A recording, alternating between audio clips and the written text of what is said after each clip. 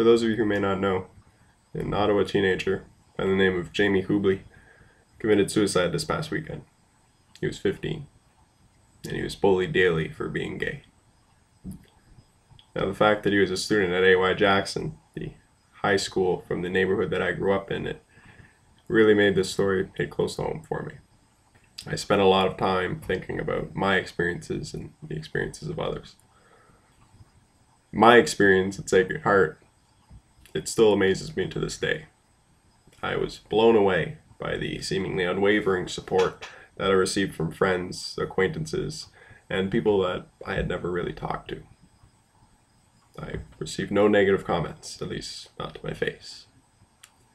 However, I'm still haunted to this day by a question. How different would my experience have been had I come out in grade 9 when nobody knew me? Would the people that cited our time as teammates still have supported me? Would my classmates who knew me from class, would they have still respected me? I would like to believe so, but it's stories like Jamie's that lead me to be unable to.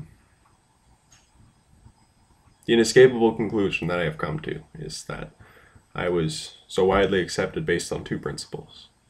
One, people did know me. They knew me from sports, they knew me from school, they knew who I was.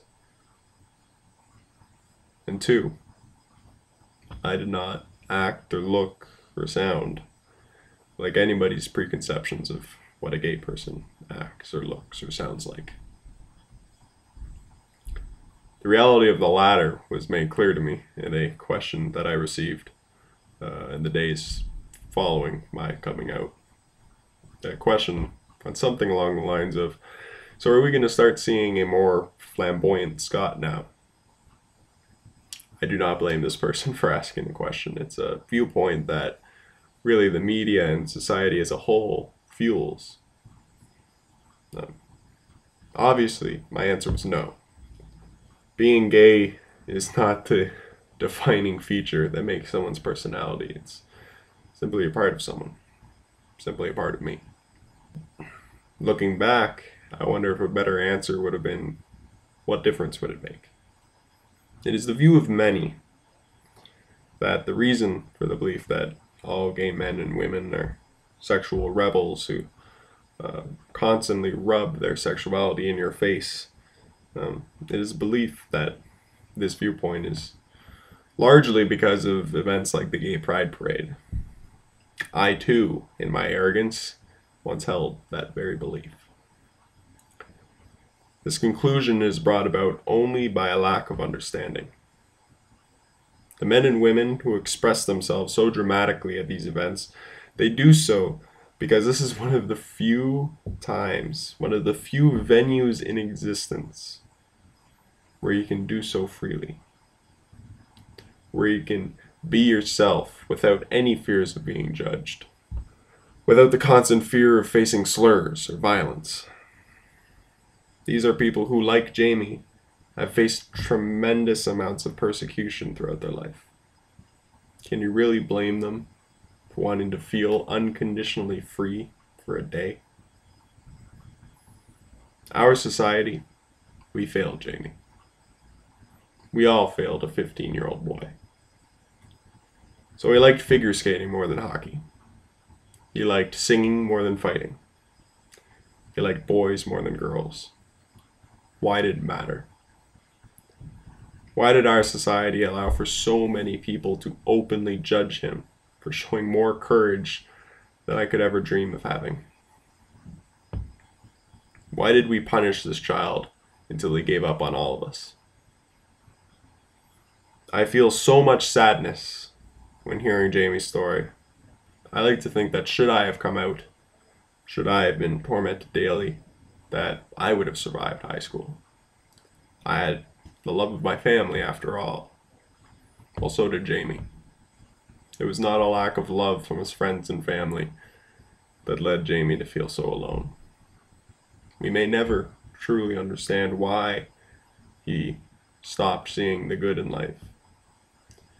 but I think Michael Landsberg summed it up the best in an article he posted on tsn.ca about his late friend Wade Belak. He said, and I quote, "I pray that you and I won't ever figure it out. Some things you don't want to know, and some things you can't ever judge." Even with the support that I have received from my friends and family, to this very date, I still feel the effects of a society that chooses to ignore. A society that fails to understand. I have a fear. One that I am ashamed to admit. I am afraid. I am afraid to hold my boyfriend's hand in public. I am afraid to wrap my arm around him on the bus.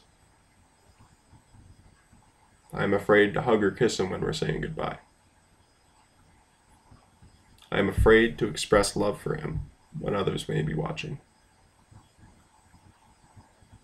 To overcome this fear, I need to mentally prepare myself each and every time.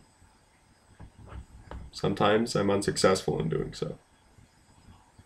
This past Sunday, while we were public skating, I subconsciously pushed his hand away when he reached for mine. It makes me sick to my stomach, having acknowledged that this happened.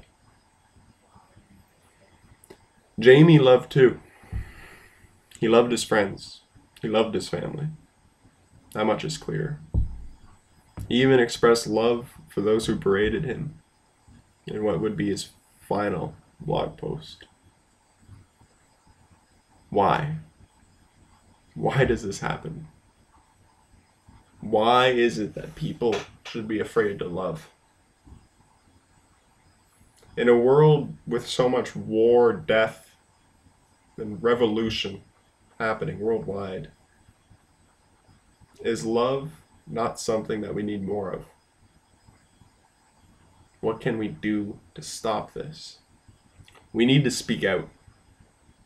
Everyone needs to speak out. Jamie Hubley, he felt alone at AY Jackson. It was this feeling that led him to commit suicide.